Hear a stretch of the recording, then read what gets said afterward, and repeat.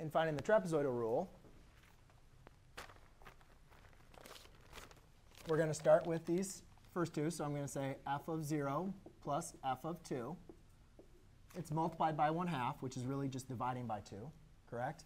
And then we're multiplying it by its height, which is dx, which is 2, which is that width, right? The height of the trapezoid is the width, which is 2. Then we're going to say f of 2 plus f of 5 divided by 2 times your distance here, which is 3.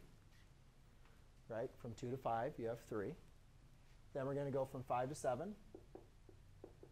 F of 5 plus f of 7 divided by 2. The distance between those two is 2. And then we're going to do f of 7 plus f of 8 divided by 2 times 1.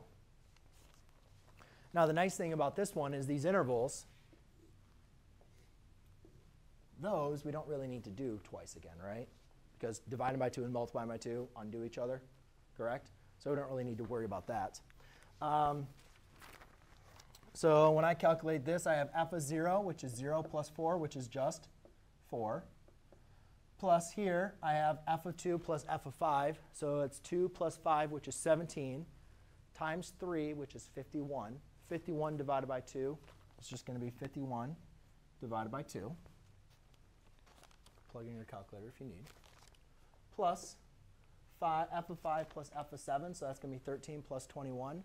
13 plus 21 is going to be 34. And then plus, last but not least, we have f of 7 plus f of 8, which is going to be 44. Divided by 2, thank you, which is 22. OK? Now, let's go ahead and use decimals, and let's just rewrite this as 25.5 to make life a little bit easier on ourselves. And I think when I added all those up, I get approximately 85.5.